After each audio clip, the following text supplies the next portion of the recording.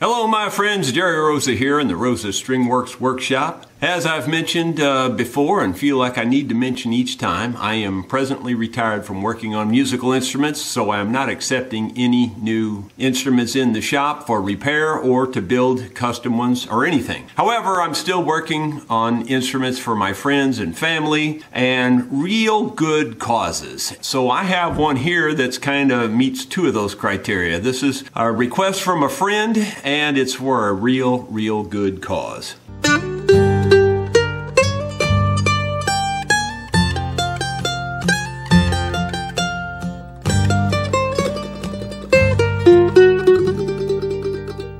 It's a fundraiser for the Six String Heroes, and this one's out of the Baldwin, Missouri area. The VFW Auxiliary and Epsilon Sigma Alpha Sigma Delta chapter are sponsoring an April Showers fundraiser for Six String Heroes. Six String Heroes is a nonprofit organization that serves our veterans. It goes on to say that these Six String Heroes, you know, some of them have post-traumatic stress disorder, brain injuries, amputations, or other physical injuries. They provide lessons and things like that for these Six String Heroes, and looking for private donations and things. Well, I received this letter from my good friend Gary Mertz.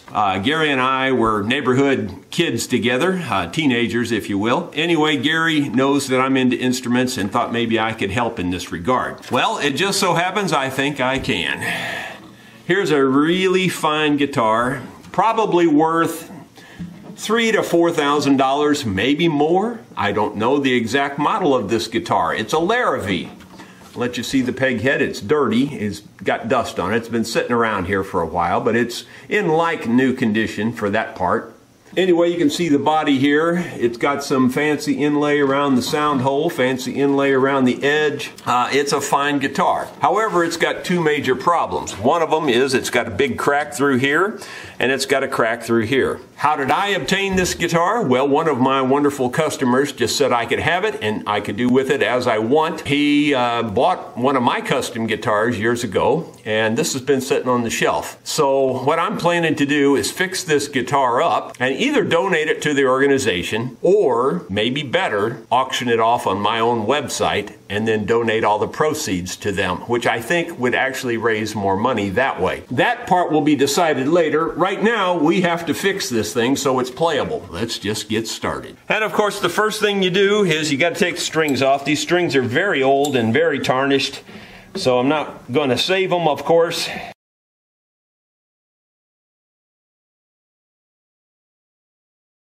And then we just take a side cutter and cut the strings off.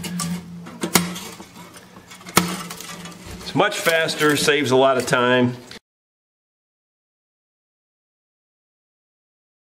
I don't know how easy this will be to fix. In fact, I don't think it's going to be easy. I think it's going to be a tough fix. But I think it's doable, and I should be able to get it fixed in a couple of days here and get it back into service. And like I said, then we'll auction it off or do whatever we need to do.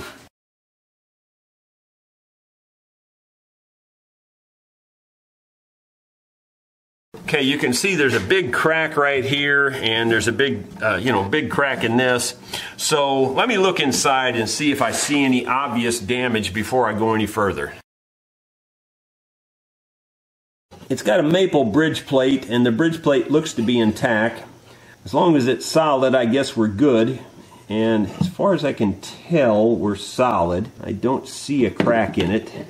Looking at the braces behind it, I see where the crack through the top runs down through there. My guess is that this top just wasn't dry enough when they built the guitar, and it has dried out since. And a lot of people will say it wasn't humidified. It probably has almost nothing to do with the humidity. It'll have to do with a couple of things. Like I said, it could be that the top wasn't dry enough. It could also be that there's real heavy tension in these round sides. These sides are pushing out if there's tension on them, and that will pull this apart. Very easy. Or it could be a combination of those two things. But very likely it's something like that rather than just plain humidity. Just plain humidity doesn't necessarily cause a problem like this. Although a lot of people will swear it does. And that's fine, just keep swearing that it does, because I've been doing this for 40 years and I don't see that kind of problem from humidity. we're going to get the heat out and see if we can pop this bridge off first thing. Got my homemade heater here. There is plans and videos available to see how this was built. Actually, the plans are on a side bender, but it's made exactly the same. The only difference is the termination point here. Anyway, you can find that on my website, and there's a special tab for making a side bender or heater like this. So I turn it on. I have it set to 420 degrees, and it'll take it a few minutes to get that hot, but it won't take long. We'll just give it a few minutes, and we'll be right back with you. Well, due to the fact that I got sidetracked, this has been sitting on here quite a while, actually. Probably 5 or 10 minutes longer than I was anticipating.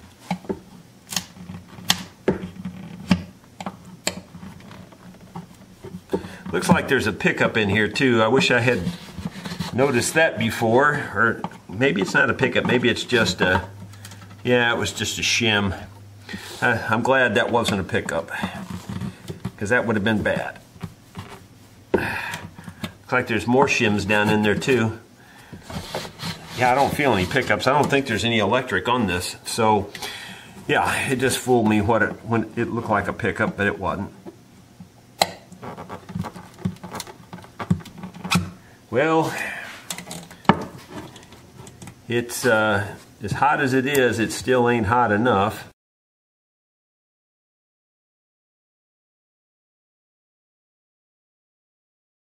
As hot as that is, you'd think that would come off of there pretty easy, because it's really hot. They may have used some unique kind of glue, something like an epoxy or something, who knows, but that should have been plenty hot to remove this.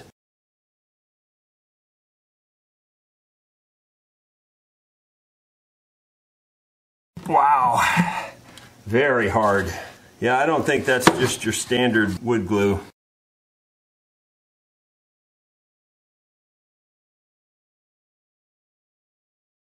Yeah, it's really hard. Pushing really hard. I'm afraid when I'm pushing this hard, I'm afraid they're going to pop loose and stab myself in the arm or something. Well, it's coming. I don't know how well it's coming. I don't like to have to go in from this side, but I think I have to on this case, because I think it's probably doing some tear out or something. There it is. Hopefully I didn't scratch it too bad. Yeah, whatever kind of glue they used, it wasn't affected by the heat. That's so hot I can barely hold it. I mean, it's really hot. And you can see the glue never turned loose. I basically peeled it off there through the wood. But that's okay, we'll be fine. I'm not worried about that. We'll fix all that. But we got the piece of junk bridge that was broke off. Now I'm going to see about maybe fixing this area here first. Well, my friends, I'm 99% sure that closing this crack will be next to impossible. I think instead it's going to have to be filled. So what I'm going to do here is try to close it with this clamp. And, you know, like I said, I don't think that's going to work, but I'm going to just try it, because you never know till you try. I've got leather in there to protect this. I don't want to go too hard too fast. It doesn't look like it's moving. I'm putting quite a bit of pressure on it. I don't think that's a good way to try to do this. If I could get right across the center of the crack, we might make something. But here, you know, the only place I can clamp it is up here at the big wide area, and it doesn't look like it's doing anything. So I'm going to cut my losses on that idea, because I don't think that's going to work. I didn't think it would work before I started, but it's always worth a try. You never know. So what I'm going to do is I'm going to cut a sliver of wood and put it in here. That's the only option you've got, really. It's just going to break if I did get it closed. The odds are it would break again anyway, because it's got pressure on it, pushing it apart. It's kind of chilly in here, so the furnace is running. You'll have to excuse the sound. I've got a piece of, you know, high quality spruce. I'm looking at how I could make this fit. So I guess the first thing to do is cut it off to length. I have it turned the proper way also. This is, the grain is running the same way the grain is running in this top. It's going to be a trick to make this work. It's got, you know, it has to be thicker through here, of course, than on the ends. The ends thin out. I think first thing I'll do is run it through the bandsaw and thin this down as thin as I can. Then we'll probably go through the thickness sander, and then we'll get to, you know, actually planing the very ends to make them fit in there. Well, let's see how it goes through the bandsaw here.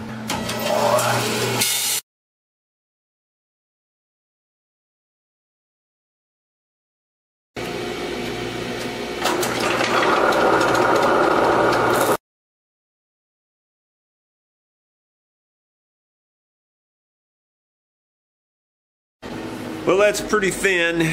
Let's go see how much thinner it needs to be over at the guitar. Well, it almost goes down in there in a place or two. I'm going to need to take some more off of it. Just for grins, let's just see how thick it is right now. It's at 43.5 thousandths right now. I don't really have a good way to measure the thickness of this crack. I don't know. It's really hard to measure. 27 that time. All I know is this isn't going in there, so it's not as big as it seems to be. I'm going to go run this through the thickness sander just a little bit more. I'm not going to film it. Well, I ran it through the thickness sander. 2 more very light passes. Let's see if it goes in there now. I'm going to get my close-up glasses on to give a better look at this. No, not really. It looks huge, but it's not that big. Yeah, I'm going to run it through a couple more passes, and we'll see where we end up here. All right, we're down to 28 thousandths, 28.5, 0.0285 is really what it amounts to. I mean, I could probably force this. Before I go any thinner, I guess I'm going to thin out the ends. I'm going to just kind of mark it on here that really from here to about here, it needs to be thin. So I'll just kind of mark it out. This end, it's a lot less. Guess I'll take this little tiny finger plane and work it off right here.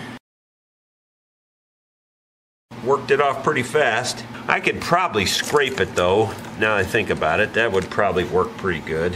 Let me try that.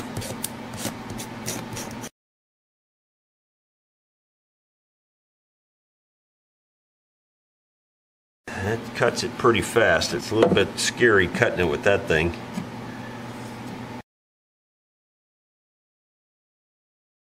I think I'm going to have to run it through the thickness sander some more yet. It's getting tiny.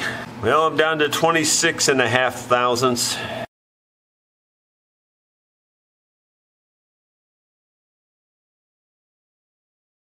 I think I'm going to go one more time through the thickness sander. Okay, now we're going to get down to the brass tacks here.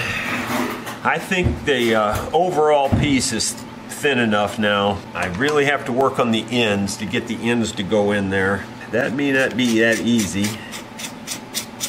This is working pretty good. This scraping thing is definitely the way to go here, I think. Really paper thin down there.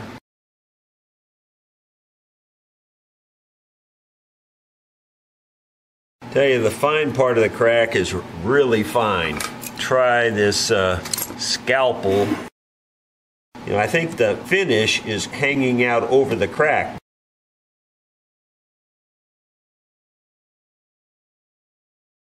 I'm on that teetering edge between perfection and a mess.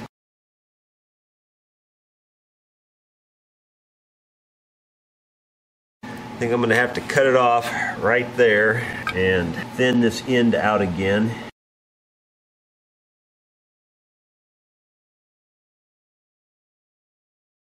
I'm debating on what to do here. I'm afraid if I get it in there, then I won't be able to glue it.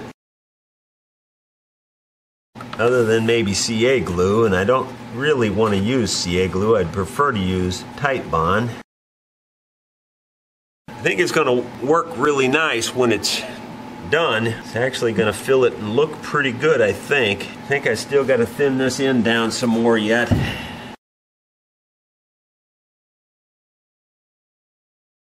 I don't know if I'm ready to go for this or not.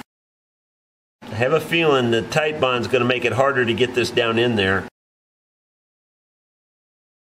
You would think it would make it like a lubricant, but I think it's going to do the opposite effect. I think it's going to make it harder to get it in there. Plus, I can't see it now. Just go down in there a little more.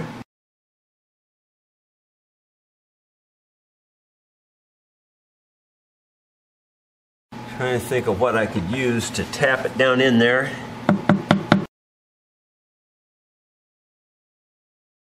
Doesn't want to cooperate on this last little bit.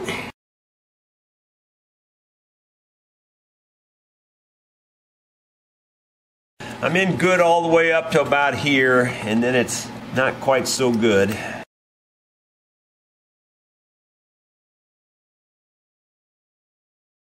Alright, well, we'll give that about an hour. I'm gonna get some water and clean this up, but I think that's actually going to work pretty well.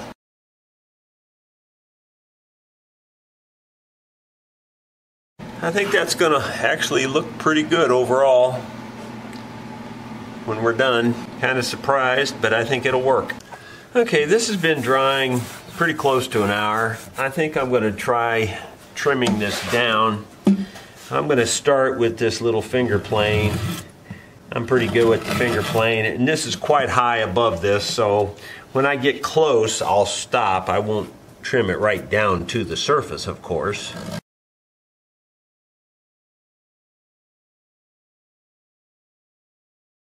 Seems like this wants to be carved from this other direction, so I'm going to try that. Really close now. Almost level with the surface. I got this cut down pretty far. I even scraped a little bit off camera.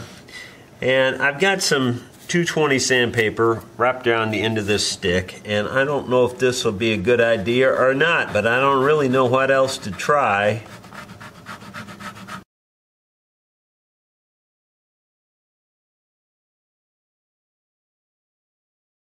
The positive of using this sandpaper in this method is that I keep the sanding mark to a pretty much of a minimum, at least.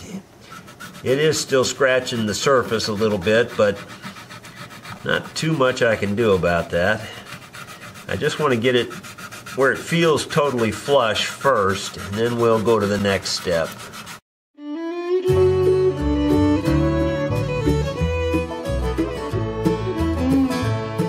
In a little village graveyard, he was standing all alone as he read. That's not too bad now. I can feel it a little bit still. You know, you always want better. No matter how good you get something like this, you always want it a little better. I'm exaggerating, but the finish had done this at this crack. It had gone up like that. You know, even though the wood is absolutely level with the finish, there's still kind of a hump there because the finish itself has actually buckled up a little.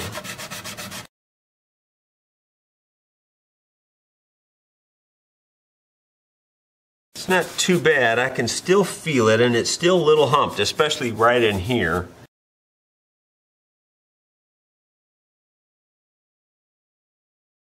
Let's go down to finer sandpaper. We'll go to a 600. So that was 220, now we're at 600. The inscription chiseled deep in stone. He fought back the tears as he read every line. That feels better already. Let's go across that again with some fresh spot of 600 here.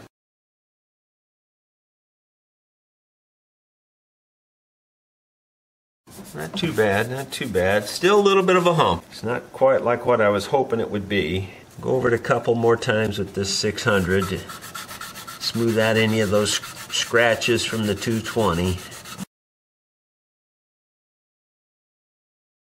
That felt better that time. We'll go across it again. Maybe it'll get a little better each time. Alright, I think I'll go to another grade. I'll go to a 1200 or something like that, and we'll try that. Okay, I got a piece of 1200, and I think 1200 is going to help a lot. Visions of this brave man moved slowly through his mind. He knew he was a hero, though they had never met. He had learned of his... Yeah, that's feeling better. It's still a little bit humpy, I gotta be honest. It's not quite as nice as I wish it was, but you know, you can only do what you can do. You can't change some things.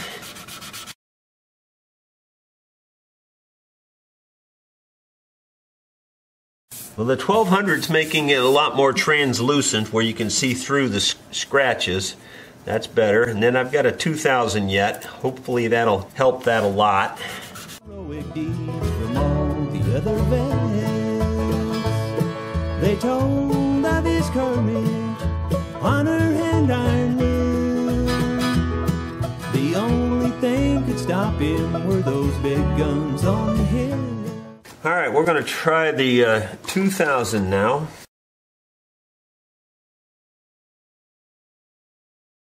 Each one gets a little nicer. That's the 2000. You can still see it, of course, but that's okay. Still hoping to get rid of a little bit of this humpy feeling. There's just a humpy feeling. Like I said, it kind of did this. The wood is down. You can't feel the wood at all. There's just a larger hump in that area, which I wish wasn't there at all, but I don't know what to do about that. I'm going to take the 2000 now with my fingers and spread this out a little bit more. Yeah, it's looking pretty fine. All right, I think I'm going to stop there for right now, because that actually is not terrible. It's pretty good. I just, you just want it better. Always want it better. I have some amber shellac, and I'm trying to just lightly as possible put it right on the wood and not get it on anything else. Many young men died on that fateful day. Many young men cried for the pain to go away. You can see that it matches better at the top than it does at the bottom. And, you got to remember there's a lot of stuff there that hasn't been buffed out yet. No matter how good it is, though, you always want it a little better. Our world is a better place for the sacrifice they gave.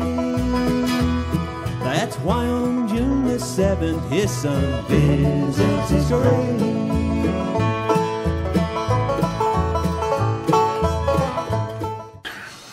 It still shows up quite a bit right now.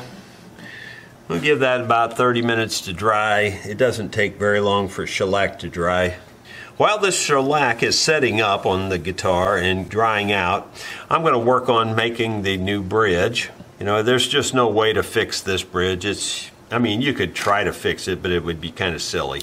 So we'll just make a new one. I'm going to use a substitute wood. I don't feel like I'm going down in quality. This is a very high quality piece of wood. You can hear how hard it is. Very hard piece of wood. It's a piece of what I think is purple heart. It's very tight grain. It's just a different color. What I can do is I can dye it black after we're done, and you'll never know the difference. It's super hard wood. It's going to be a super tone wood. You can just tell. I'm barely tapping that, and you can tell what it's like. Very hard, very, very solid wood. In fact, you can't get anything out of this comparatively. Of course, this is a bigger piece of wood. It's going to make us better sound, but it's a very high quality piece of wood. So there's no compromise in terms of quality, just the color is the only problem. And like I said, we can dye it black, and I don't think that'll be an issue at all. So I'm going to go ahead and mark this up. I'm going to make it just a hair bigger all the way around. And I think that's a good idea because you want to cover up this blemish, and I would like to cut around this anyway. I'm not real happy with the way the bridge came off. Like I said, this was some kind of glue that does not come off with heat. I don't know what kind of glue it is, but it definitely didn't care about the heat at all. Okay, so I'm leaving not quite a 1/16 of an inch on the front here, and about the same on my left end here. Then I'm going to draw a pencil mark that will work pretty good here, and we'll leave the pencil mark. And I'm going to do the same thing on the back side. I'm holding it so that the pencil is slightly away from the back. And that way we've got a bridge that's a little bit oversized, but not ridiculous oversized. First thing I'll do is I'll cut this out, and then we'll thin it down to approximate thickness of this, because this is much thicker. But this is a real good piece of wood. In fact, you can't even see the grain in it. It's so so tight the grain is. It's just wonderful. Great piece of wood. Okay, so now we're going to cut out this bridge. I'm going to put on the close-up glasses because I want to do a real nice job trimming this.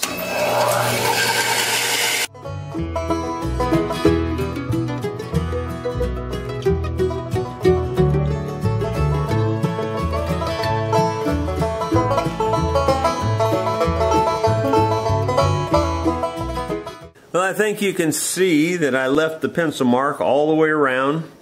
And, you know, I left a little space on this end and a little space on the front end, so we're definitely oversized. The next thing I'm going to do is set the thickness and trim the thickness for this. This has a lot of wood on the back of it, so, you know, I've got that fairly snug, but it's still going to come out thicker than we need.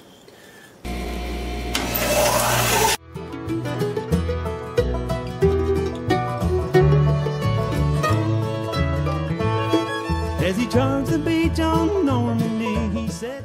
Well, there you go. I think it can't be done much better than that. I would say we're close, between a 16th and an 1/8 inch taller overall, so that's about right. I'm going to go clean this up on the spindle sander. I'm not going to bother filming that, and then we're going to thin this thing down to make it look like this. Okay, what I'm going to try to do is attach this bridge to this one, and I'm just going to try to do it with just tape.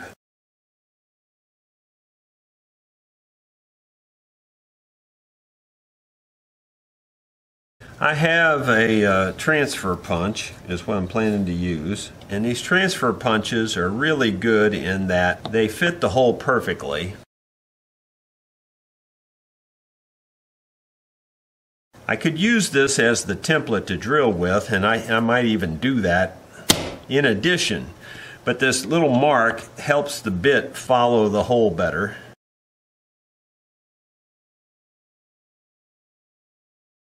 Might just try drilling it with it on there. I think the little dimples will help the drill bit follow that better. It's pretty solid. It isn't going to move very easily. But I think I'll go ahead and get the holes drilled before I do all the thickness sanding and all that. It's just easier while it's good and flat and everything's simple to work on. Okay, I'm about ready to drill these holes. I've got it set up with a 7/32 inch drill bit, which seems to match the holes exactly.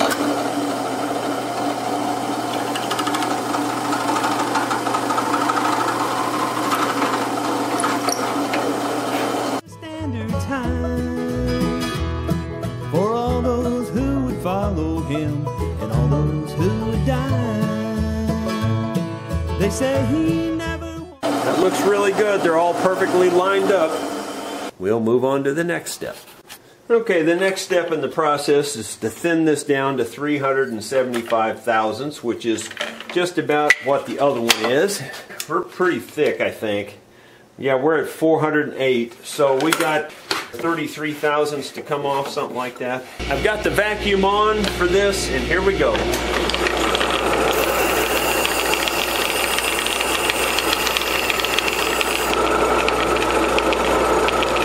Look back though, wounded he crawled on. There are many heroes fallen there on that fateful dawn. Many young men died on that fateful day. Many young... Well, if you got the right tool, that don't take long. There's 376 thousandths. That's only 1/1000th thicker than what I said. So 1/1000th of an inch isn't very much. Okay, now we're going to knock off these ends, and I've kind of put some temporary marks here about where we need to go at an angle. I'm hoping it'll work. We'll see how it goes. And cried for their pain to go away. Our world is a better place for the sacrifice they gave. That's why on June the 7th his son visits his grave. In a little village graveyard he was standing. Alright, I'm going to check the ends here to make sure I'm not getting too thin. I'm at 150 thousandths right now, which I think is pretty close, but I'm going to double check with the other one.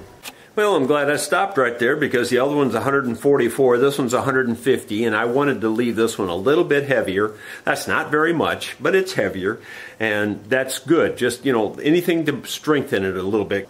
Well, if the video footage turned out, you saw me making this bridge. It's not finished yet. It's squared off here, so we got some work to do, some hand work, and that's okay, not a problem. I could do it on the sander, and I might go back to the sander to do it. I never know how I'm going to do these things till I start. Sometimes it works better with the hand tools, sometimes it works better with the power tools. It just depends how the wood's carving. Oh, it's not too bad so far. It's a little tearing out going that way, so I have to go this way.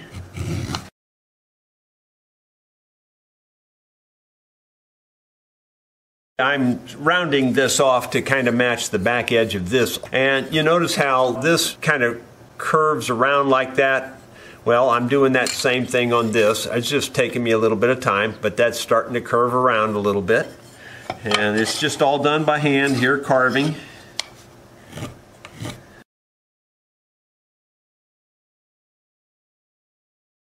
Now that I got the bulk off of it, I think I'll go over to the sander and just kind of clean it up with the sander. I think that's going to be just fine.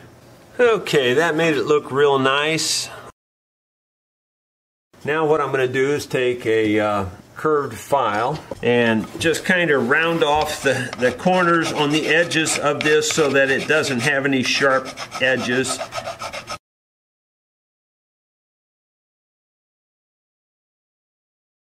I can't show you in the video, but like that feels really sharp on that side because I haven't ground it yet. But once you file it like this, then it feels really smooth and kind of round, feels nice to the touch.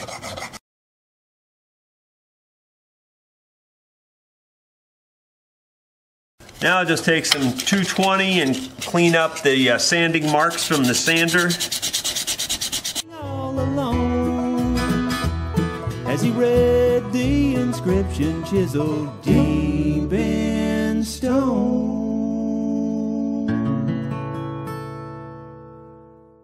The sanding marks on this end grain, and right here this is what you call end grain because it's going up the hill and it's going right into the end of the board really. Even though it's, you know, in the middle of this board, it's still end grain, and that's much harder to sand. So I'm working that a little extra to get rid of this heavy sanding marks.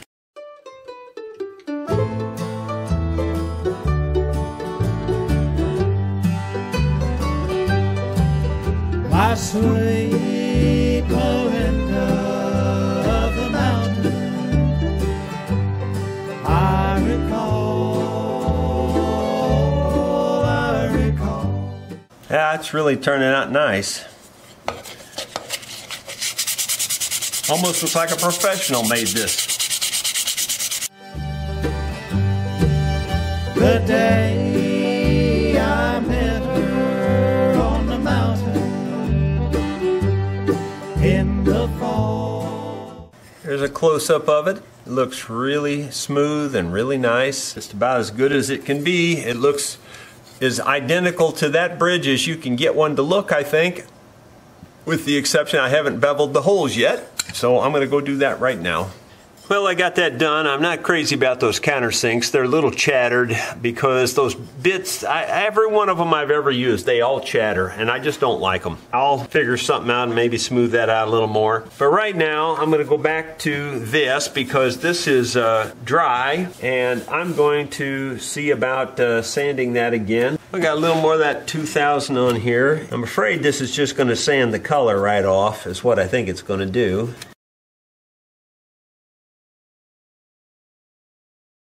That's kind of what it's doing. Shellac doesn't sand very good. It always sticks to your sandpaper. So it's coating up the sandpaper.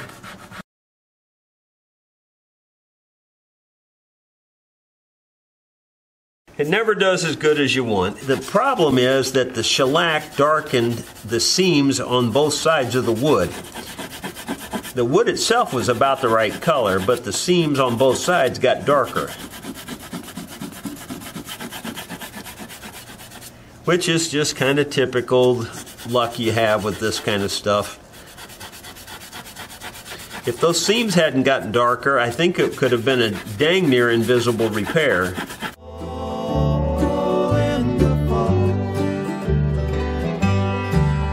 Come springtime, we were married in a church house. Well, it's back to white again, which I figured was going to happen. Our love grew the summer long. Little did I know. Yeah, it's back to white again. I don't know what I'm going to do about that. But I can still feel a hump. I wish that hump would just go away, but it just won't cooperate, unfortunately. Sweet Melinda, once your dear, she would be gone. Going this way, you can't feel it at all. Going this way, there's a hump because, like I said, this had curled up. It's got nothing to do with the piece of wood that's in there. It's got to do with the way the top reacted after it split.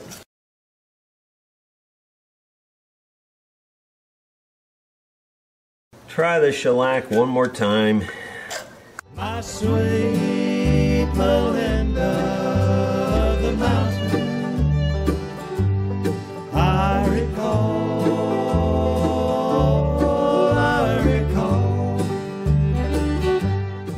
It's not terrible, it just ain't good.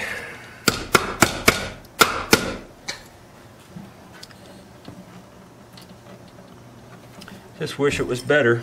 If it wasn't for the dark line, it would have looked really fine.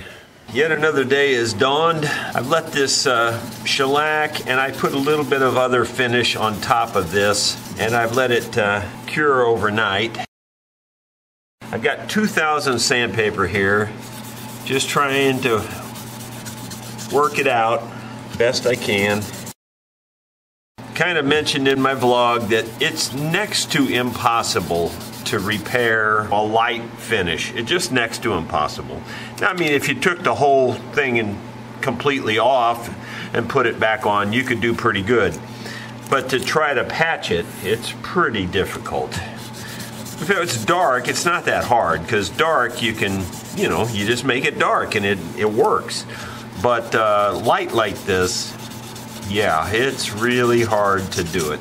In this particular case, the glue joints turn dark, and that's what you're seeing. If the glue joints didn't turn dark, this would be a very good repair. But it is what it is.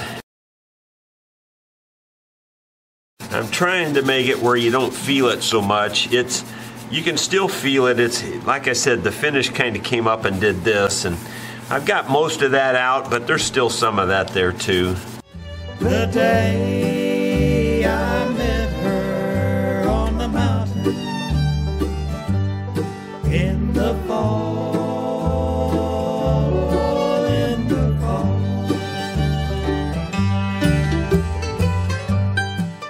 I'm sanding through in places, I can tell that. It's like chasing your tail.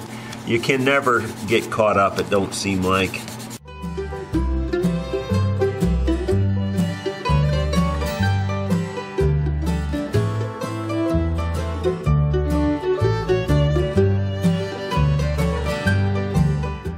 I'll probably regret it, but I'm going to go ahead and try buffing it with a little bit of the semi-chrome here.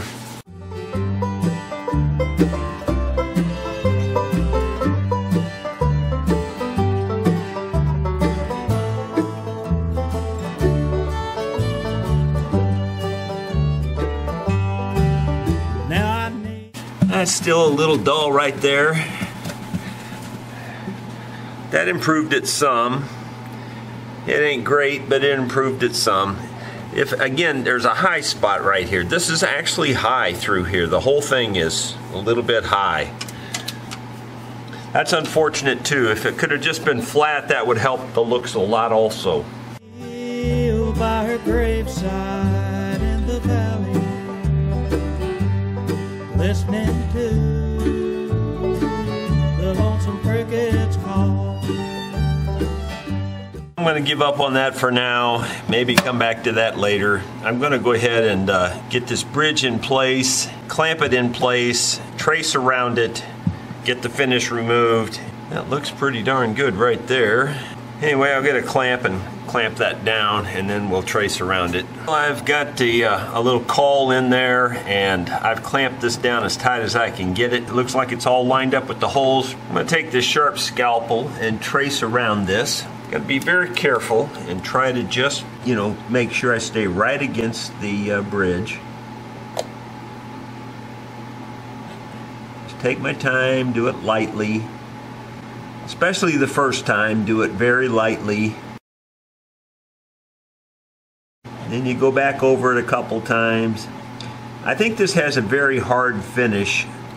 It's one of the more modern finishes. I don't know what kind of finish it is, but it's definitely not just like a nitrocellulose lacquer. I would call it an epoxy type finish. Definitely a more modern finish. That's why I'm scribing it so many times, because this is a very hard finish and I'm not getting through it, I can tell. It's almost like a fiberglass type finish, but it's epoxy. I can smell it as I do this. I can smell that it's some sort of an epoxy or something. I like to work from one direction, but on the other hand, I can't quite get there if I put that around, so have to do it this way. Can't help but cry and remember the day I lost my Melinda in the fall. My sweet Melinda of the mountain. When you get to the end like that, you gotta really let up on the pressure so you don't go pulling past the end of the bridge. Well, that's about as good as I can do, I think. Let's see if we've got it marked pretty well. I think we do. The caul's sticking up in there because I had some two-way tape on it. Yeah, that's looking pretty good. It's pretty symmetrical, pretty even. And I'm glad we're out past this.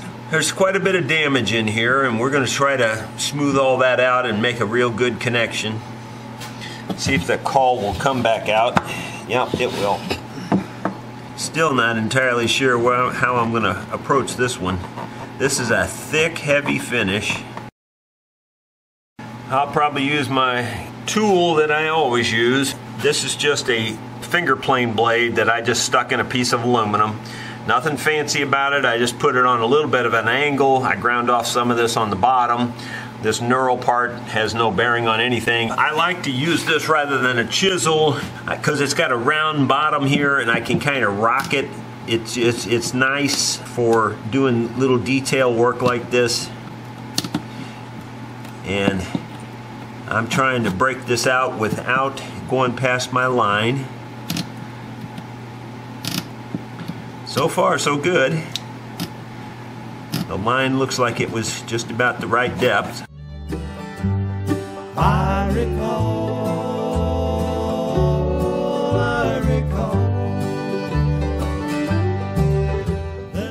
I just want to show it to you so you can tell I didn't do this, but they had cut a line here already.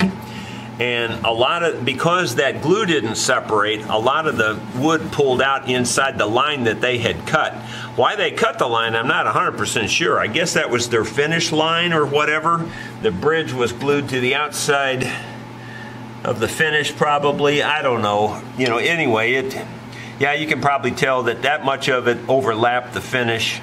It's unfortunate that it caused a lot of tear out that way because that bridge did not release from the top. I mean, it did not. That glue, whatever they're using, I'm pretty sure it's some kind of an epoxy type based glue, modern type stuff, which is fine if you don't ever have to take it apart. But man, when you have to take it apart, like this one, because the bridge was broken, then you're up against it. I'm going to cut through that some more because it doesn't seem to be cracking like it should. I lost her on the mountain.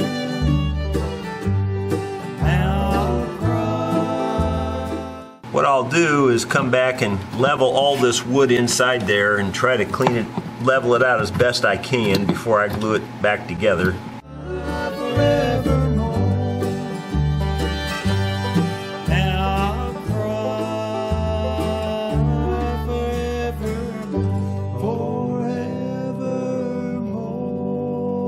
I didn't get it marked on that end, doggone it. I thought I did, but apparently I didn't.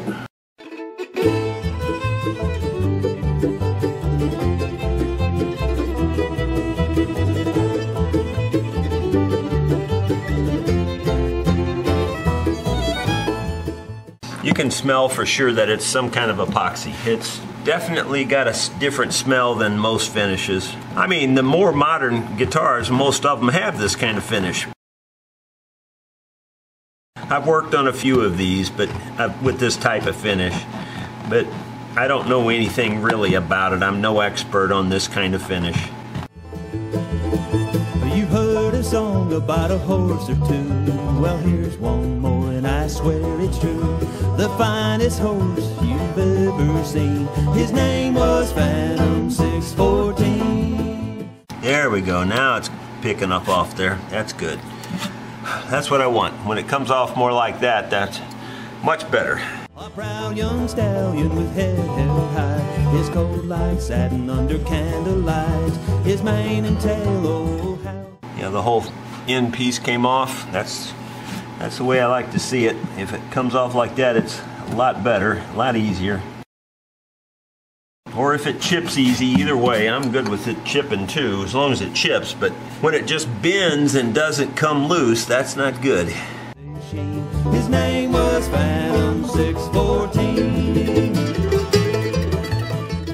Like tracing that line freehand, if you turn this thing just the least little bit, it'll turn off and pull out or pull off. It's the pucker factor again.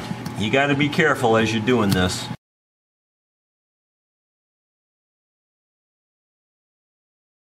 I want a complete wood-to-wood connection. I don't want any finish in between my bridge and this top. That's the way they really all should be, but typically that's not the way the factories do it. And I know why they do it the way they do it. They couldn't afford to do it this way. It would take too much time, too much effort, too much chance for a screw-up and causing problems. I totally get it. I'm not picking on them. There's no way they would pay somebody to do what I'm doing here, as long as this takes to do it, you know. It would take a long time to develop the skill to do it without tearing everything up. It's not to say that I'm going to be perfect on this, but I think I'll be fine, but you never know. I mean, I could slip, and if I slip, it's a mess.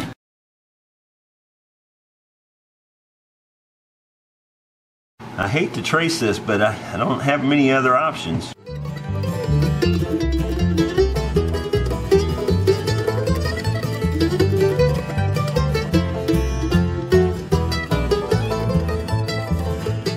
I just don't know what it is. It's probably some resin-based type glue, two-part type glue, I would imagine.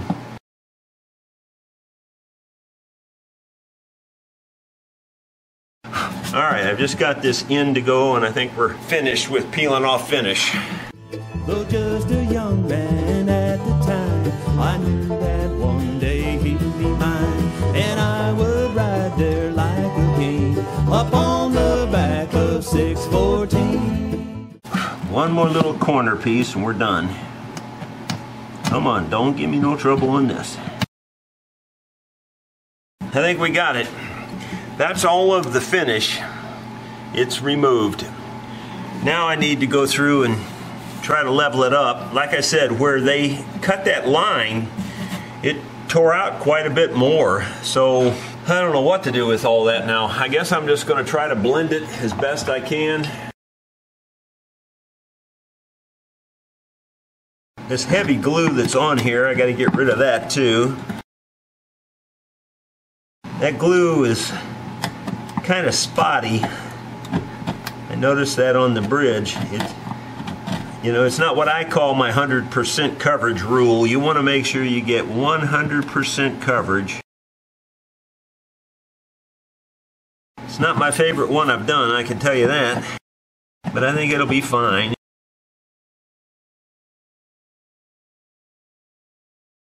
What's really weird is where it looks like I tore out, there's glue down in that tear out. So maybe it wasn't tear out. Maybe they did something unusual. Because there's glue down in that low spot. I don't see how it did what it did. They had to do something, and obviously they did with this cutout that goes all the way around here. They obviously did something unusual. Maybe normal for them, but not normal for me. And it's really making this more difficult for me. I really want this all one flat plane. You get a much better, much stronger glue job whenever it's all in one perfect plane and there's no air gaps.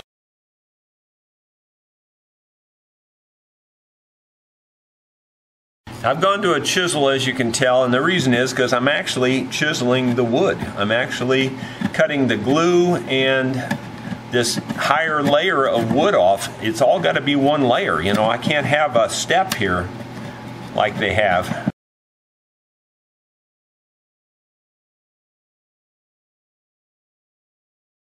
I think I'll sharpen this chisel up some more. It's pretty sharp, but I'm going to make it really sharp because it just makes it easier to do what I'm doing. I like to hollow grind the end of my blade. It makes it come out very sharp, and of course the opponents to that idea is that it makes the front edge too thin, but for the kind of work I do, that's exactly what you want. Now, if you were using a hammer with a chisel, that's a different thing, but I don't use hammers with chisels. This could almost use a new grinding, you know, for the hollow grind, because it's kind of wore off, but I'm going to go ahead and sharpen it one more time as it is, I think, partly to just save time. The trainer said, son, he can't be rode. Stay away, boy, or you'll be thrown. He said that horse is just plain mean. His name was Phantom. The idea is to scare the wood and the finish so bad by the sharpness of this that it just pops off on its own. 614.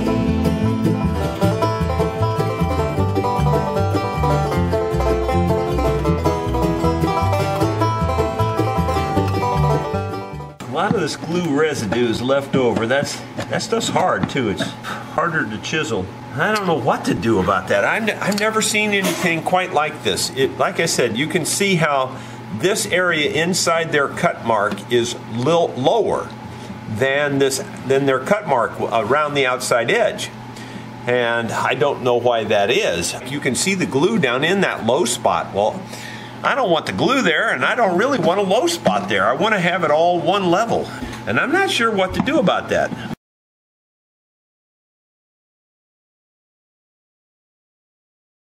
I'm basically chopping off their ledge is for the most part what I'm doing. I honestly don't know any other option.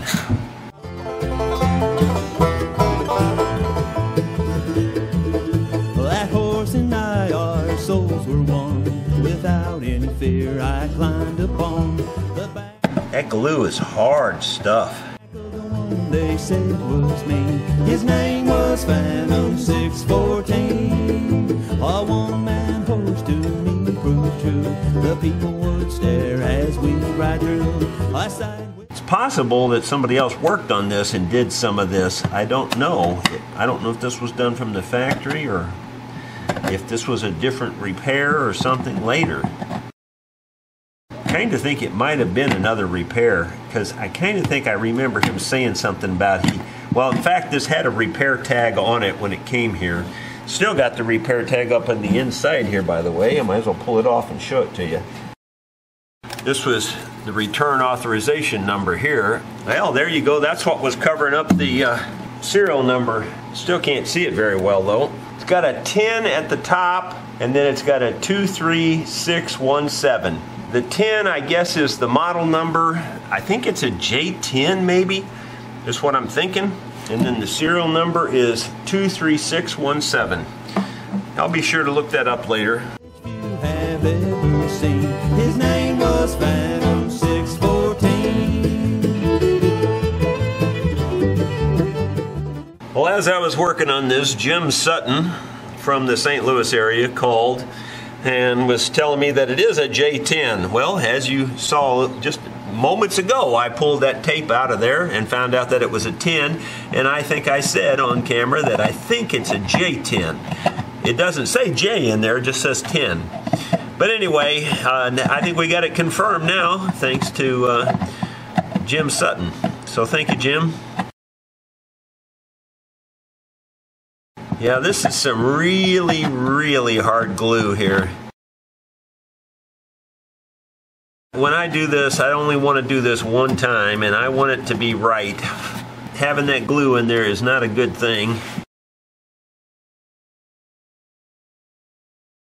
I'm trying not to carve out any more than I have to, but I got to get that glue out of there. After seeing this, I don't really think my tear out was very bad on what I did. I think it was all pretty good. In fact, like I said, it may have been somebody's repair. I really don't know. But they sure have made a kind of a mess out of this, in my opinion. It's not the way I would do it. But we'll get it pretty close to the way I would do it here before we glue this back on. Now, I can't guarantee it's going to be 100% like I would like it, but we'll get it pretty close. I don't think it'll be any further trouble. Before I glue this on, I'm going to really inspect the inside of this guitar better too. You know, with this crack here and stuff, there could be a loose brace or a place where the brace is loose, and I'd like to get that fixed too.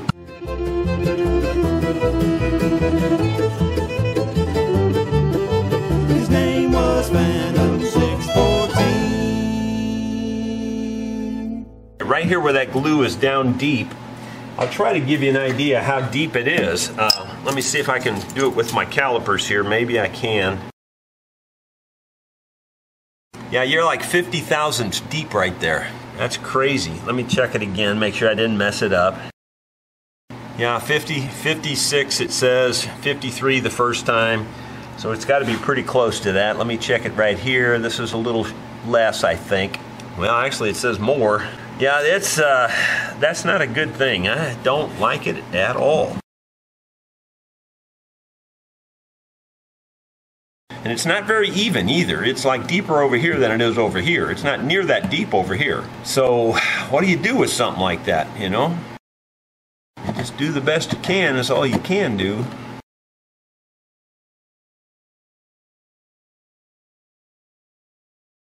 A lot of glue right in here too. Just a whole lot of glue. You can probably see the yellow color.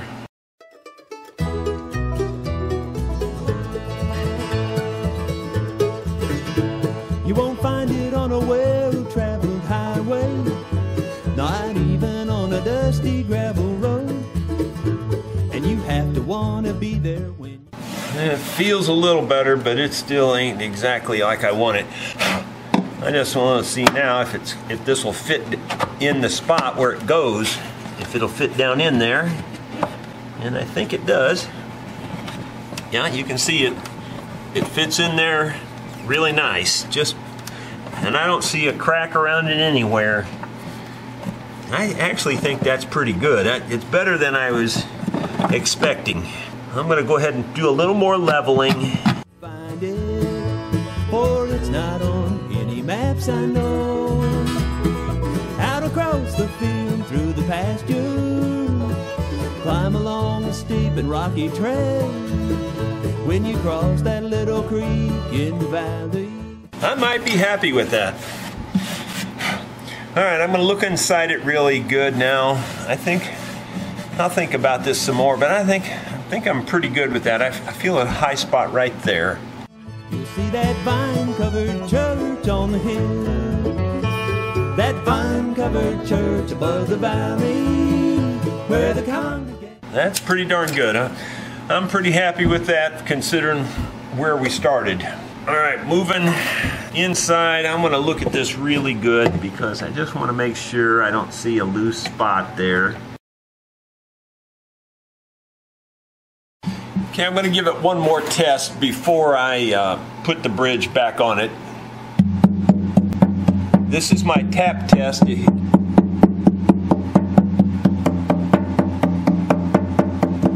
think there might be something loose.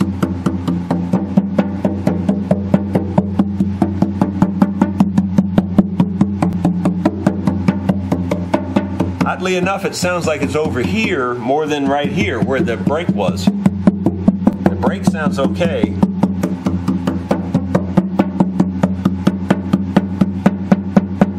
Something right there in this general area, I think. Maybe. Let me go into the back because it might be on the back.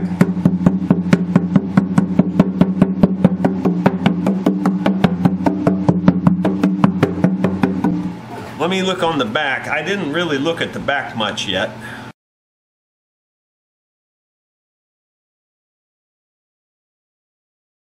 Aha, I do see light. Yep, that brace is loose. I see it now. I could hear it.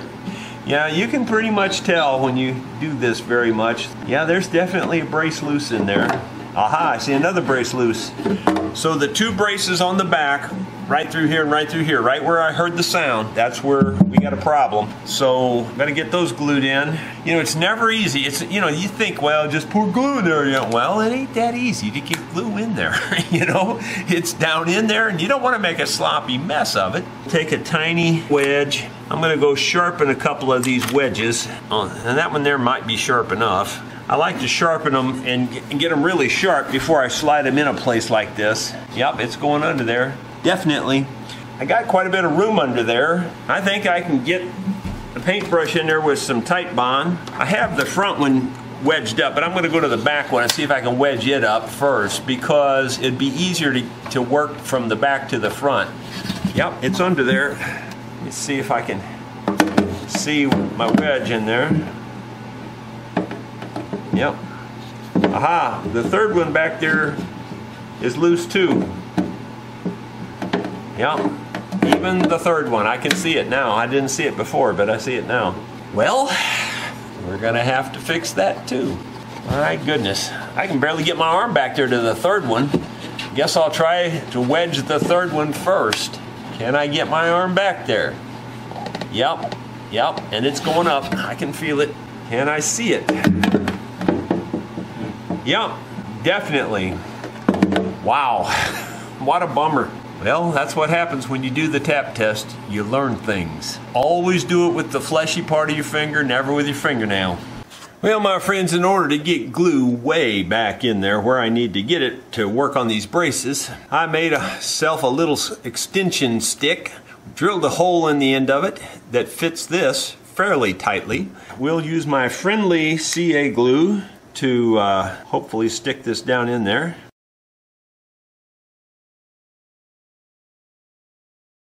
Take the accelerator and spray it here. That seems to be solid enough.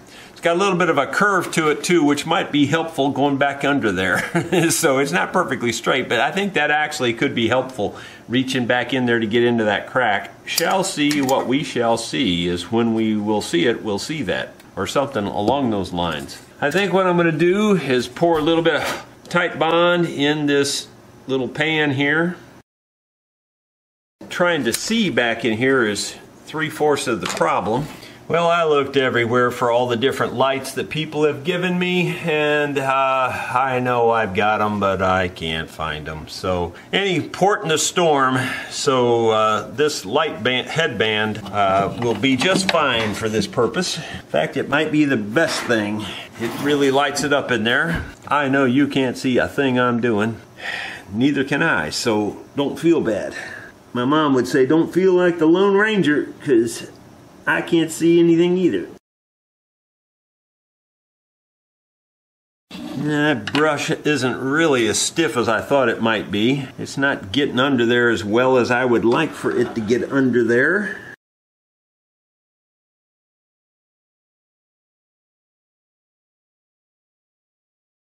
I'm going to move the wedge over so I can get glue where the wedge is. Not easy, not easy. I can barely reach it.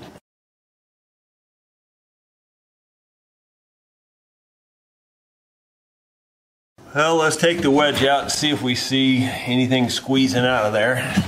Can I get to the wedge to get it out? Oh man, that's hard to do. Hurts my arm. Wow. That was really putting some strain right there on my arm. Let's see if I can push down on that brace now. and see if I see anything squeezing out. It's not that easy to see, I can tell you that. Got to find a little wedge that I can stick up in there and stand it up. Not sure how long it needs to be. I'll start with this, something like this. That's not tall enough. I would say it's not tall enough by the width of my finger, so it needs something longer than that. This looks pretty close.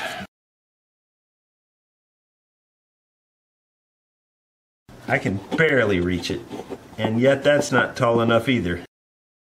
That's not quite long enough either, so I gotta get me a piece of wood that I can fit in there. Well, this piece is probably too long, but maybe it'll work. Oh my gosh, that's so far back there. It's just next to impossible to get to. I can just reach it with the tips of my fingers. Trying to control the stick back there, it's just not easy. I've got it in there, but I don't know if it's doing anything. I'm going to need a longer stick, and I'm going to have to find a way to get back in. See if we can do it with this. Maybe I can see what I'm doing if I get down here.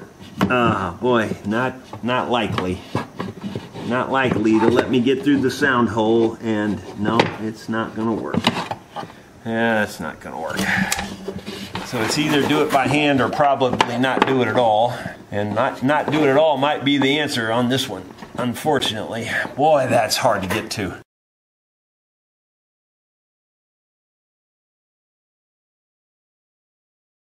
I don't have any tool that I know of that I can reach this with.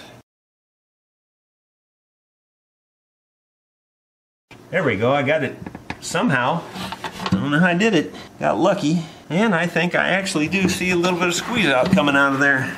And of course the light will not turn the right way. Yeah, I think I'm okay with that. That's pretty good for where we were and what I thought I was going to get. That's pretty good. Get a wet towel and get in there and clean up the mess. I'm going to work from the back forward, so I've got to clean this up first.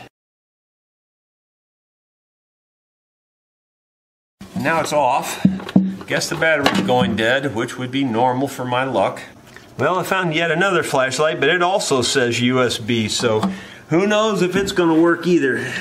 Yeah, I think I cleaned that up good enough, so that's all I wanted to see. This one here is much closer. Still back in there a ways. I'm going to put a little water on the brush now to, in a while, clean the brush off. And we'll try brace number 2 here, but got to get a wedge in there first.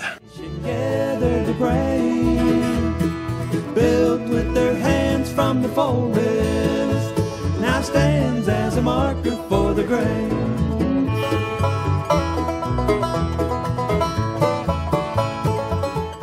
Alright, pull the wedge out and let's put a stick on top of it and see if it does anything. I don't know if this one's long enough or not. Probably not, since it didn't seem to work on the other one. But I can get to this one better. I think maybe I can do a better job. Yep, this one's working.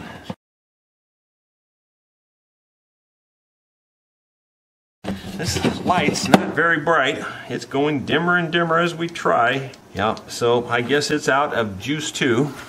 Well, I found yet a better light. I hope it works. It takes actual batteries, so at least maybe if it goes out, I got something I can put in its place. That looks pretty good. It's not great, but it looks pretty good. So I think might be okay there. I'll use my towel to clean up the mess. Knock the brace out. That's what I was afraid of. Nothing's ever simple.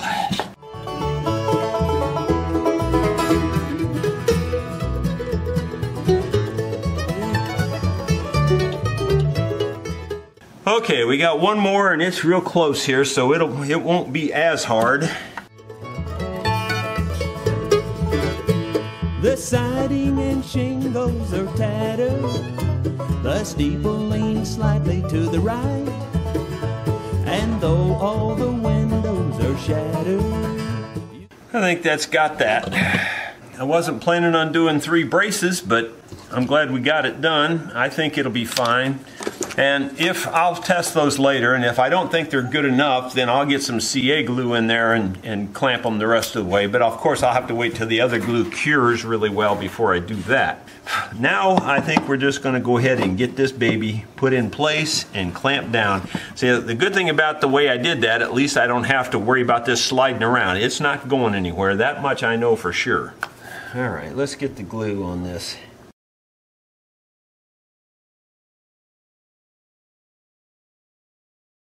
You notice how I'm going back and forth and I'm trying to work out any air bubbles, any air pockets. I want 100% coverage. Air pockets don't do you any good. If you work it down into the grain of the wood like this, you're way better off.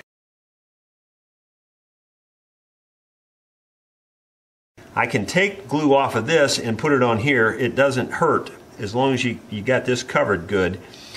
You don't need very much glue. In fact, you don't even really want very much glue. You want the minimum amount of glue, but 100% coverage. That's your best formula. And there went my block on the inside. Wouldn't you know, it wouldn't hold on long enough to let me get this finished. But that block on the inside, I'm going to probably need to put that back. Doggone it, if it would have just held another minute, we've been fine. I think we got 100% coverage there too. Now I gotta lay this down and get that block back in place. Still hear them singing at night. The brothers and sisters who worship gather in that holy place still, though they lie at rest in the valley beneath that vine-covered church. Look up in there just to make sure that caul is roughly in the right place. Yeah, I think it'll be fine. Now I'll slightly tighten these up just to where they get snug. Not tight. I don't want them tight, just want them snug. And then I'll tighten it down with this. Maybe. If I can get it in there. If you tighten these down, you can warp your top. You don't want them tight, you just want them snug.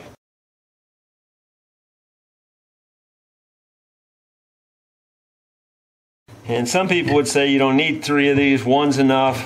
And I say fine, do it that way. As tight as I can get this thing clamped, that's what I want. I would like to be able to squeeze even more glue out.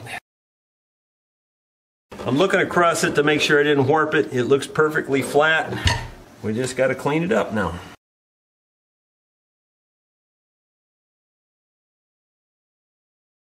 Alright, we'll get one more clean towel now and we'll go in there and wash it one more time. And then we'll just take the dry side of the towel and dry it off. We should be good to go. I think we'll let that set till tomorrow. I think our work is done for today. Well, it's been very close to 24 hours since I set this bridge in place and glued it up, so we should be able to take this to the next step now. But before I even do that, I'm going to test it some more for loose braces. Sometimes it's hard to hear all the loose braces when you got 3 of them loose already. Maybe the other ones weren't rattling enough to notice them. So we'll check it again. I think that bridge is on there to stay. I don't think that'll ever come off again. Now we're going to tap on it some more. Of course, I've still got those sticks in here to pry it up, so let me get those out. I didn't hear any rattling, but you never know. It could change after you get these out. Got one more way back there. That's a hard one to get to. Oh, I can't even get to it. Wow, yeah, I can just barely reach it. How I ever got that one stood up, I don't know. Whoops, there's something loose in there. Yeah, I forgot I've got the bridge pad stuck up in there. Yeah, that was stuck up in there, so let me get there's something loose in there too. Let me find that. Oh, I know what this is. I was looking for this. I noticed this yesterday. This piece of binding is off the end here, and it came off, so we'll put that back on too. I'll get to that in a little bit.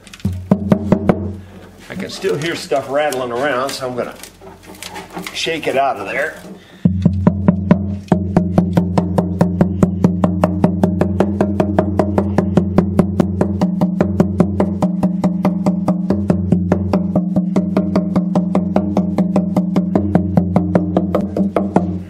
I think might be okay. Nope. There's still something loose down there. Probably that far back one.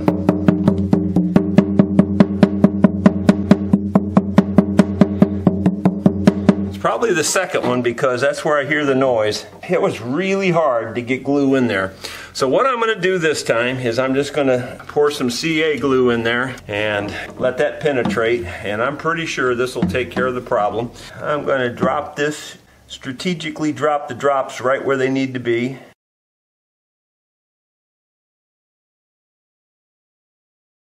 Then I'm going to get in there and dry up any little bit of a spillage that I had, not much. That looks real good actually. I'll see if I can spritz it down in there.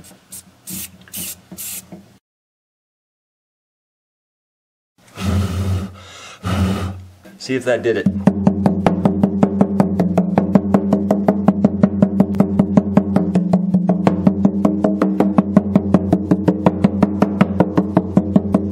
I think that might have done it.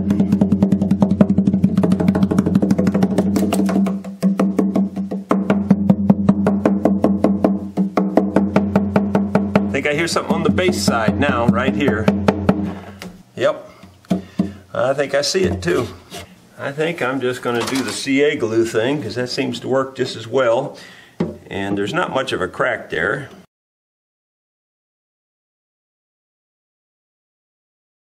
Again, wipe the extra off. I'm going to put my hand in there and push that one down. I don't think I'm going to get any glue on me. I don't think.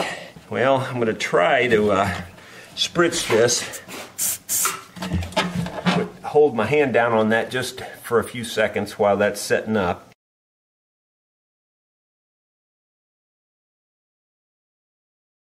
Let's see it now.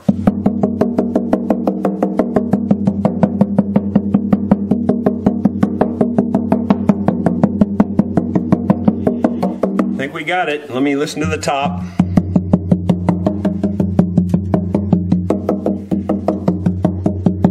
So there were 4 places where the braces were loose. 2 of them we fixed with the tight bond. Fixed those last 2 then with CA glue, and I believe we're good. Okay, I think we're good. We'll move on to the next step. There's a little bit of glue in these holes, so rather than use a drill, I think I'll just use this reamer, and that cleans them up just fine too.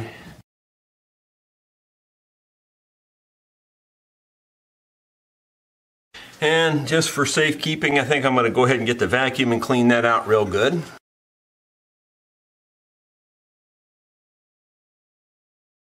Wouldn't you know, there's no end pin in this. I didn't even think to look at that. Well, ain't that special? I think I'll put an end pin in this because anybody that's going to want it is probably going to want a strap on it. And I think I'll go ahead and put a strap button here too for the auction. I think people would want the strap on it. Regardless, I need a end button down here so I can hang my intonation rig. Well, the way I measure this, we got about 124 millimeters, so about 62 millimeters would be center. And I just made a tiny mark there, and it just so happens it looks pretty centered the sideways also. So I'll just go ahead and take this and make a nice little indent. That'll give the drill bit something to drill into. It's always good to put a little mark there, that the way the drill bit can follow it better.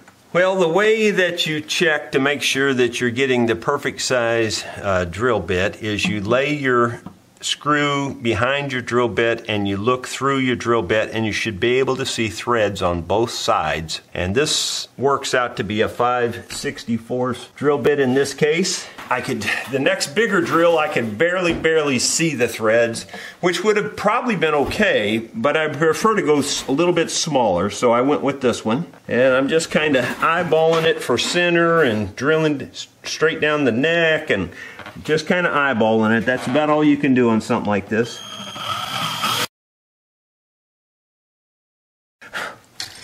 That should be fine. I've got beeswax and paraffin, and actually for driving screws, I actually prefer the paraffin. The beeswax works fine, but I think the paraffin actually seems to work a little bit better, a little slicker. Now as I start this, if it seems like it's going to be driving a little hard, I may go to the next bigger bit.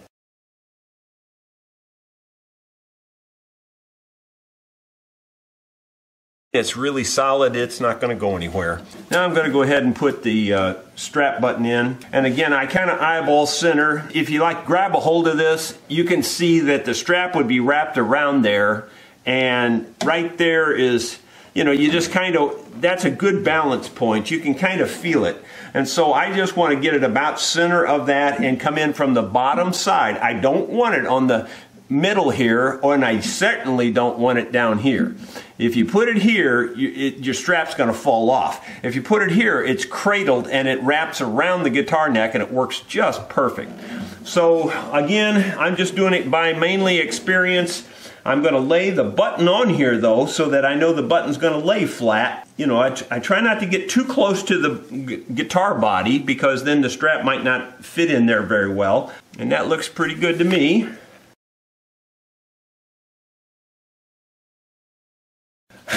I think that'll be fine. Again, I'll put a little wax on the threads.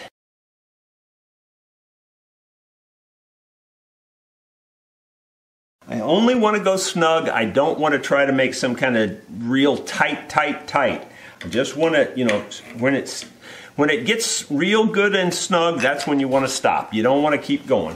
It'll be good for a strap now. I think I'm ready to think about the intonation. So if I've got the courage to do that right now, I guess I'll get started. I don't know, I'm a morning person, and it's afternoon now, and I might just wait till in the morning to do this. I feel like I do better work in the morning. So in terms of the intonation, I think I'll just wait. But I will go ahead and glue this piece of binding back onto the end of the neck, or on the end of the fretboard, and I'll use my wonderful canopy glue. Stuff is really nice. What I like about canopy glue is that it's forgiving. If you make a mistake, it's just water-based glue. You can wash it off. It doesn't ruin finishes. On the hill, that vine-covered church above the valley, where the congregation gathered to pray. And it just seems to hold really well. It's really good glue. It's probably all I need to do. It's kind of got its own suction going on there. It seems to be in perfect position. I don't think I really need to clamp it or anything. I think it'll just be fine the way it is. And so therefore, I think I'll just let this set until tomorrow. Well, my friends, it's early the next morning. Well, it's not that early, it's about 9 o'clock. I have my intonation rig set up, and you can see all it is just a coat hanger wire with some hooks on the ends. I put a little metal here to keep it separated because it likes to go together, and looks like my solder joint broke. I can see that there too. And then I just find a used saddle and set it on here, and I try to get the action approximately where it needs to be at the 12th fret, and I've got it pretty close. It's about 80, about 90. It's just in the ballpark. Give or take a few thousandths is not going to make any difference. Now I can tune the guitar, and what you want to do is you want to tune it up to the proper note. So I'll get my tuner out here.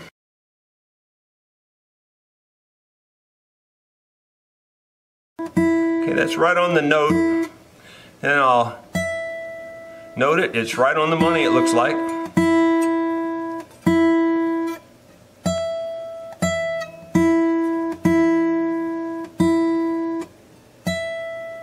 A little bit sharp. So that means this is too short, so I'll slide that back. Pretty close. Let me try this one.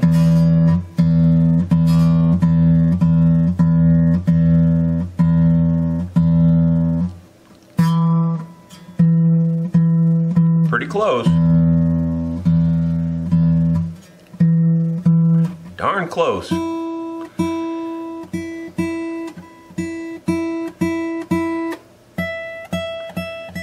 Okay, what I'm going to do now is I'm going to mark the front edge of this saddle, because the front edge is what matters. You just don't want to go, you don't want to get in front of that. You want to stay behind that. And as long as you do that, you'll be fine. Looking for my real fine mechanical pencil here. It's got the real fine lead in it. And I'll get out my close-up specs so I make sure I do it really well. All I do is just draw a line under the E-string here and under the E-string here. That's good enough. That's all you need. Because you don't know if this saddle's straight or not, but you just need 2 straight lines that you can reference. As long as you're marking it on the front side, it doesn't matter how thick the next saddle is. You can put a thicker saddle or a narrower saddle. The last place it touches the saddle is this front edge. That's why that's the critical point. That's about as perfect of intonation as you'll ever get, I think. So now we can tear the rig down, just take this loose saddle off. Okay, I guess the very next step is to draw the line all the way across. So I've got a good straight edge here. I really take time and make sure I'm on top of my pencil marks. I don't like for my bridges to extend down the channel, so I'm going to find a stopping point here, and I'm just going to make it arbitrary. I'm going to make it the thickness of this piece of wood. So I can put it on there and just draw a stopping point there, and I'll put it on here and draw a stopping point. Then I'm going to look at those 2 stopping points and see if they look fairly symmetrical, and they do. They look good enough. I'm just making sure they're good and bright where I can see them when I start the routing. So I'm going to stop at those 2 points there. Now I got to get my rig set up for the routing. Okay, I need a clamp with fairly long reach in because the bout on the bottom of this is wider than my little rig. I need to be able to reach in to clamp the rig down. Got to get the clamp adjusted properly, and I'm putting leather pads on this down below. And we don't clamp this real tight, you understand. You don't want to do that, you'll break something. You just want it snug where it's not going to move on you. You should be able to feel it, that it feels snug enough. I'll take this, prop up the neck so that it's sitting fairly level. Oftentimes I put that under the peg head to get this fretboard and the top fairly level. It doesn't have to be level, it's just that it makes it more secure when you're trying to do the routing. It's just better to have it good and flat. One of the things I do is I just kind of eyeball down through the hole and see that the line is staying in about the same relative place in this hole. That's not real critical. I just do it to get me in the ballpark so that when I get the bit on the router and everything, it's already pretty close. Then I can make the fine adjustments here and move this in or out. And you want to make sure that your bit stays on the back side of that line, or it should absolutely rub the line. And you very accurately rub the line to do your best job. This is the highest pucker factor there is when it's working on instruments, in my opinion. Now, the factories don't do it this way for a good reason. For one thing, it just takes way too long. For another thing, it's high potential for damage and high potential for, just tearing things up. That's why this is a huge pucker factor. You want to get your head right. You want to make sure you're comfortable. You want to, everything has to be right. You don't get in any hurry when you do this, because I guarantee you, this is where you'll screw up. And you ruin everything and you have to start over. And it's a major start over. Okay, the other couple things to keep in mind when you're doing this is you want to make sure your router bit is absolutely tight in this. I have screwed up a time or two in my career, and I've not got the bit tight enough, and then the bit's gotten loose and wobbly, and that makes a mess, or it'll not cut depth that you think you're cutting, and you have to just do it again. And that's not so bad, but you have to do it again, and that just a chance for more screw up, if you will. I get my safety close-ups on. I'm going to start looking at this, and I'm in front of my line. I'm that side of my line, and I need to be behind the line, so I need to move this back. I have a 90 thousandths cutting bit. 98 thousandths cutting bit, and 98 thousandths is just about right. That'll cut every bit of 100 thousandths, and I like about 100 thousandths slot. I think that's really good. You can't check this too many times. Honestly, you cannot check this too many times. You want to check it maybe 10 times and make sure you turn your bit the right way so that the cutter, the very leading edge of the cutter is right on the line so that you can be sure you're cutting on the line. You really can't be too careful here. You've done all this work and you don't want to screw it up, so take a lot of time on this setup. Still doesn't look quite right. Very difficult to get it exactly right. And the other thing you might have to do is actually drop the bit down to where it's just skimming the surface of the wood.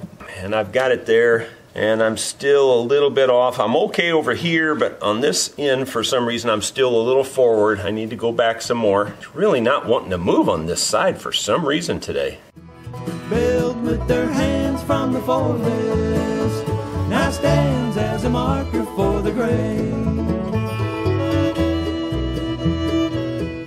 I mean, honestly, it's the hardest thing is getting this perfect. It just seems to move not far enough or too far. You can't hardly get it just where you want it.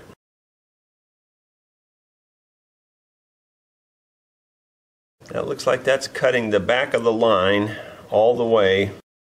Alright, so I'm going to tighten these down, double check my clamps that they're good and snug. You don't get a second chance on this. Now I'm going to set the depth, and the way I set the depth is I do have a depth gauge built into this. I have it removed at the moment. I am pretty much right on the top as we speak. I mean, it's like kissing it. It's not touching the wood, but it's so close that it can't matter much. And then I'll take, I don't know, a couple of picks or something for thickness. Anything in a pinch. And let me just measure the thickness of like these two picks. Yeah, this is 92 thousandths. This will be plenty deep. So I'll set these picks here on this flat area, drop this down, and now I know between the base and this little stop, we've got, about 90 thousandths or a little more. Now I've got this tightened down, so now I take the picks out. I take the picks out like that. I don't know if you can see it, but there's a gap between this post and the base. I can do it one of two ways. I can do it in place like this and slide the whole thing down, which is probably just as good, probably the safest way. If there's no extra play and everything, this is probably the best way to do it. Let me turn it on and see what speed we have.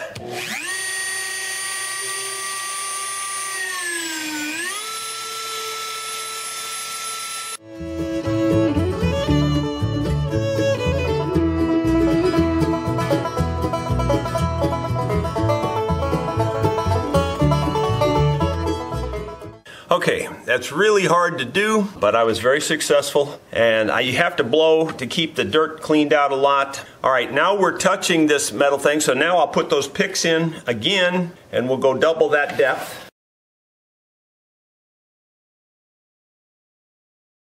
Again, you're not out of the danger zone till you're done. I mean, anything can cause a problem.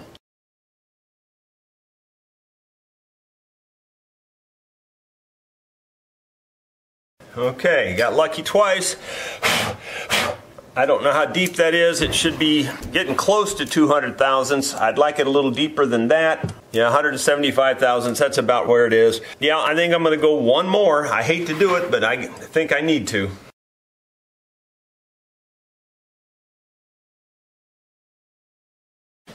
Okay, I've got her set for one more try. It's just nerve-wracking, but I'm going to do it. Here we go.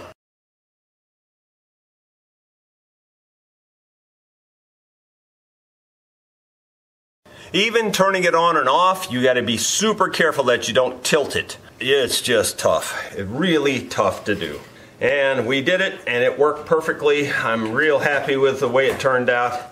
As I said, it can go opposite in a hurry. Very quickly, it can go south. Ask me how I know. Okay, I'm real happy with that. I'm sure that's deep enough, so we're going to take this rig off of there. Okay, I was hoping for a depth of around, 250 thousandths, somewhere. It doesn't have to be exact. That would be a good depth. 264 thousandths. That's just about as perfect as it needs to be. I got the slot cleaned out, so now we're going to need to make a saddle, and it'll have to be a custom-made saddle. I'm sure I don't have anything pre-made that's going to work for that. Thought I might get lucky. I had a piece here, and I thought if that's bone or antler, it'll be fine, but it's plastic.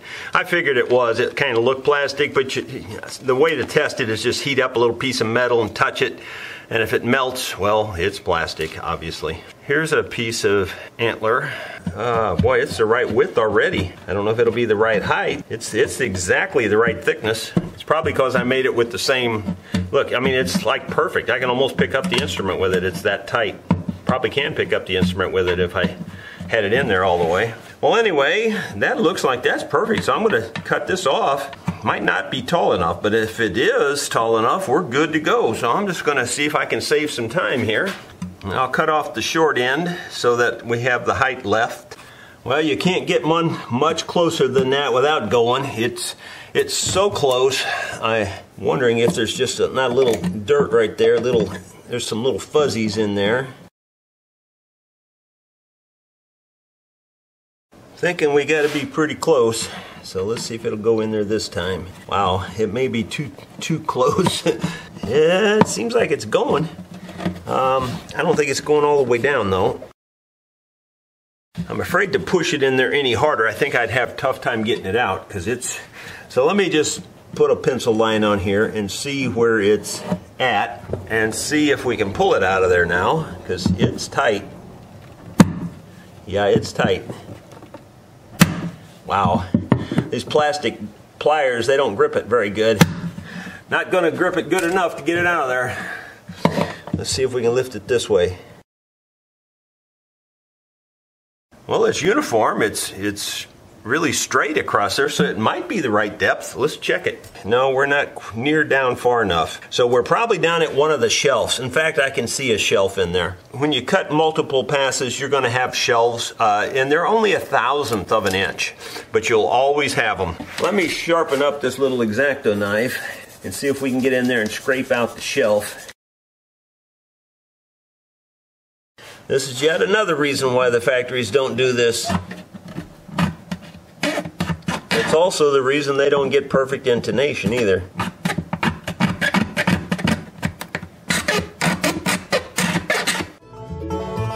That vine-covered church above the valley, where the congregation gathered to pray.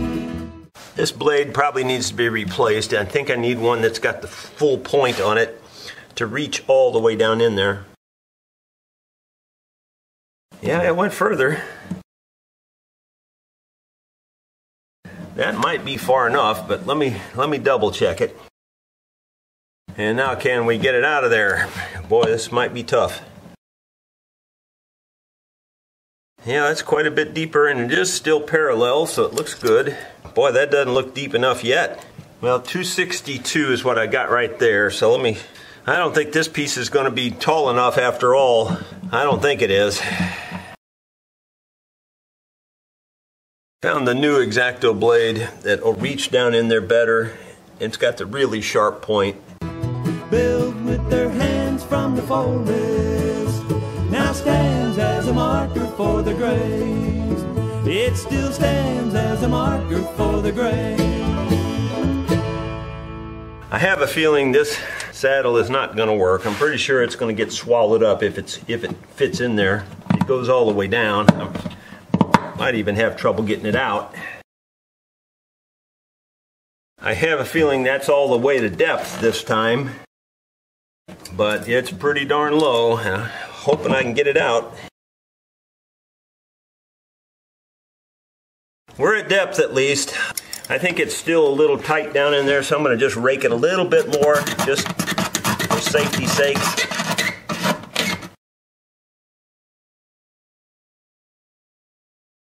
Well, let's just, for grins, put it back in there. I don't think we're going to be able to use it, but it'll be good for measuring.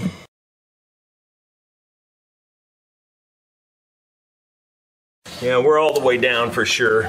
Let's put the two strings back on it. I'm going to bevel the tips of these pegs. I know most people don't bevel the ends of these pegs, but I just find a significant difference on putting the strings on when I do. It just, and the little ball won't set on the end of the peg accidentally. I don't think this is going to be anywhere near high enough, but you don't know what you don't know till you don't know it. So yeah, these are going to be way too low, but at least I can get an idea how much I need to raise it up.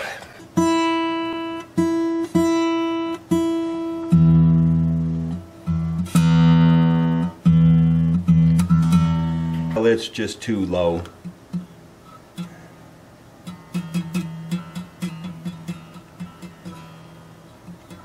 I'm going to say it's 45 thousandths on the big E. I'm going to say it's 40 thousandths on the little e. So both of those need to go up about double, 45 and 40, and need to double both of them exactly, really. One last thing I always do before I put the new saddle down in the slot is I file the corners off of the bottom, because the corners will catch on those little shelves and things. So I just file the corners off. That'll let it go to the bottom. Doesn't take much, just enough to round it over.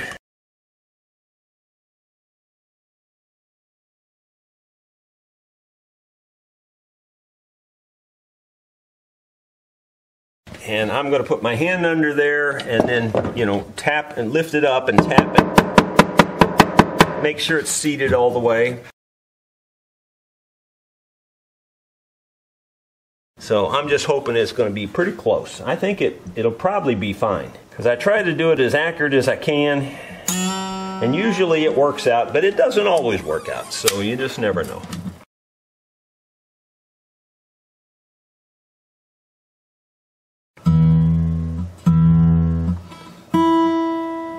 Okay, that's pretty close. Honestly, it's not any too high. If anything, it's a little low. It's about 75. Doggone it, I was hoping for a little better than that.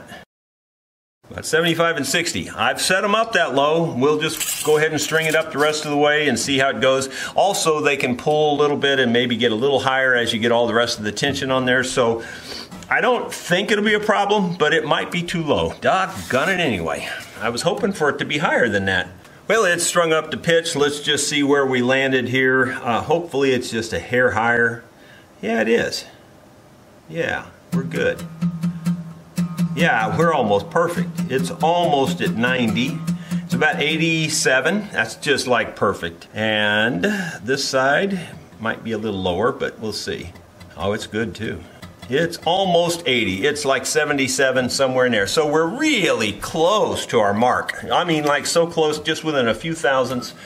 And a few thousandths won't make any difference. It seems to play really good. Let me look at the action up at this end before we make any rash decisions to play it or anything. I have a feeling it's a little bit high at this end, and we would like to get it just right. Boy, it's close. It's very, very, very, very, very close to where I set them. I'm not even going to bother with it because it's so close it's not even worth worrying with. Let me tune it up one more time and then we'll play it for you. Well, I said I was going to play it, but let's just show you the intonation first, because it's not perfect, but it's pretty close. It's pretty darn close. It's as close as you'll ever find one, probably. There's your E. That's real close. It's just maybe a cent or two sharp.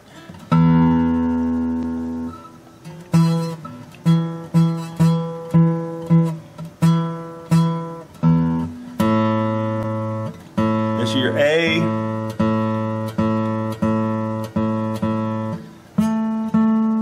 Pretty darn close.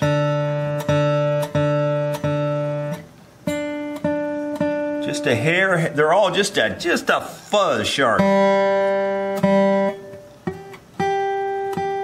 Really close.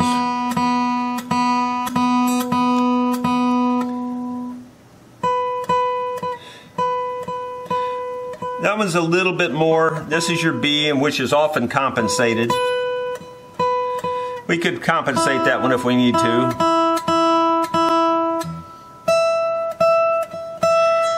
I think I'll just go ahead and compensate the B just a little bit, just because they are often compensated. It was a little bit more sharp than the rest of the strings. I've seen lots worse. We'll compensate it anyway, just to make it as close to perfect as we can. And in order to do that, I'll just take a file here and file the front edge backwards.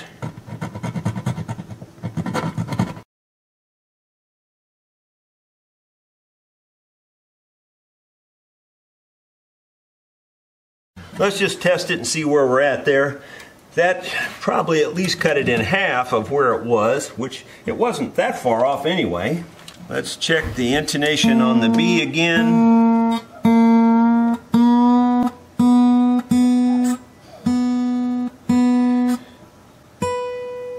Almost perfect.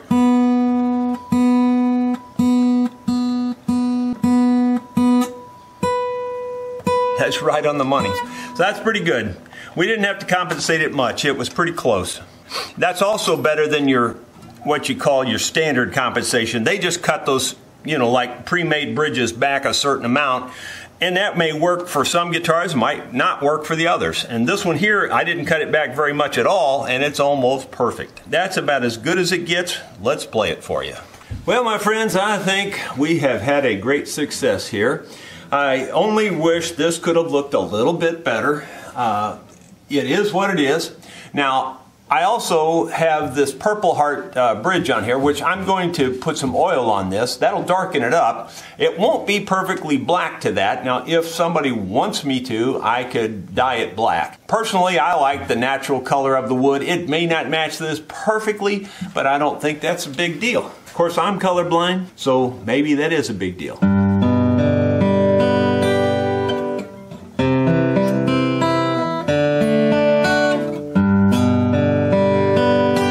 It's got a beautiful sound.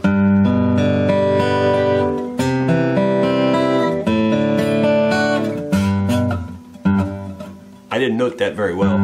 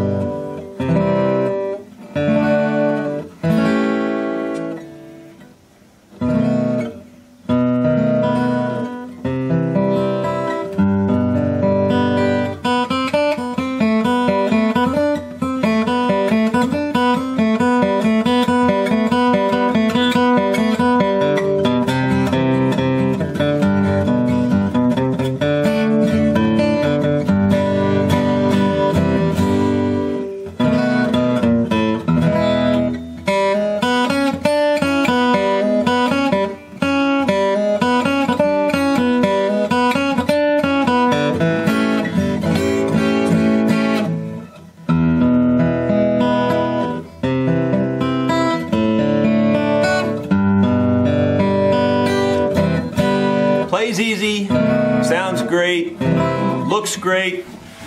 I didn't really give you much of a look at the back. It's a beautiful rosewood guitar. There is a little bit of discoloration right there. I'm not sure what that's from.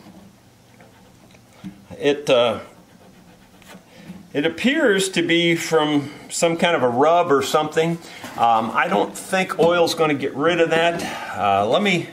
It looks like it's actually in the finish, I'll be honest. It does look like there's a little problem right there. But other than that, and this little tiny itsy bitsy nick right here, a little bit, there's just little bitty things. It's used guitar, but it's not badly used. It's not been abused or anything.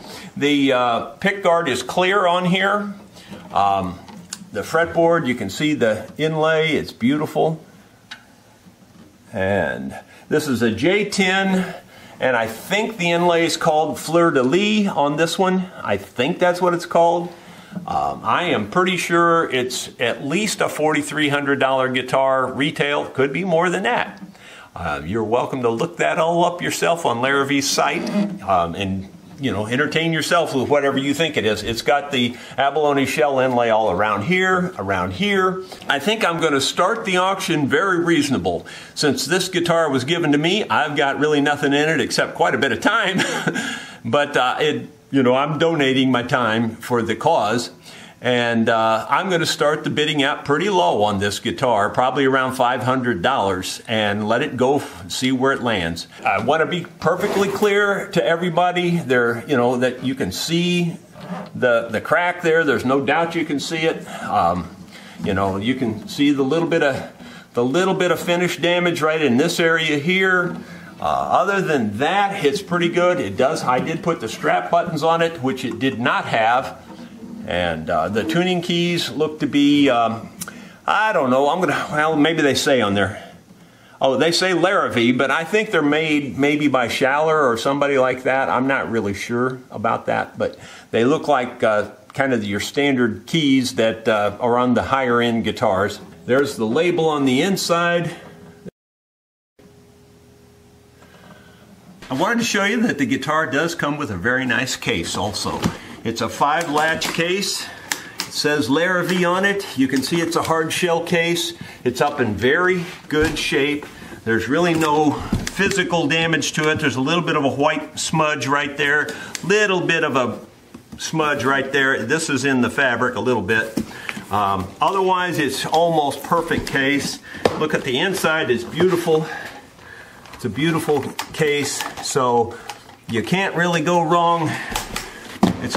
Together it's a beautiful package. I hope you'll enjoy it when you buy it. That's everything I know about it. It's a fine guitar. I think you'll enjoy it. I hope you'll bid on it, and remember that it's to benefit the 6-string heroes. Those are veterans that have sustained some sort of injury, whether it be mental or physical or, you know, amputations, those kinds of things. So be sure when you're bidding on it to remember that. It's for the cause more than it is for the instrument. I'm very proud of the cause. Thank you for supporting it.